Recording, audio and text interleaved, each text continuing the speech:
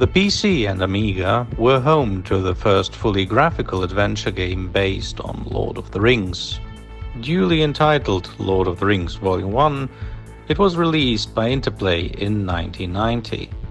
The game was similar to the early Zelda and Final Fantasy releases in many respects. The action was viewed from overhead, and the gameplay revolved around slaying enemies while solving tricky puzzles. If you were stumped, you could always gain clues by engaging the local inhabitants in conversation. You started out controlling just a single character, but as you progressed, you were able to enlist the services of various dwarves, elves, and humans. With a party of up to 10 in tow, you could stage some spectacular battles later on. Lord of the Rings Volume 1 was an entertaining game which had aged far better than the earlier text adventures. However, like the Melbourne House games, the plot was not too linear, meaning that the player was not forced to complete tasks in a strict order, while some tasks could even be avoided completely.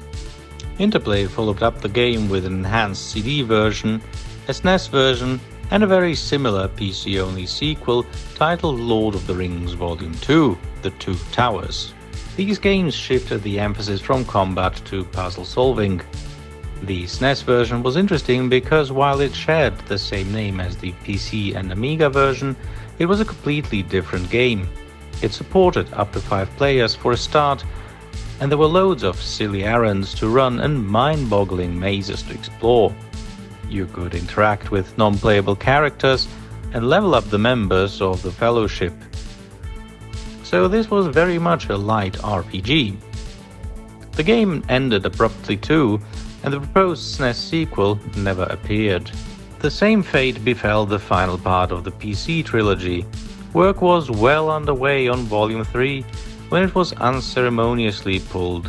The third game was to be more of a strategy game than an RPG, and it was very nearly released as part of Advanced Dungeons & Dragons Forgotten Realms series before it was canned altogether. That's it for today. If you enjoy this content, then please like, subscribe, and press the bell notification icon.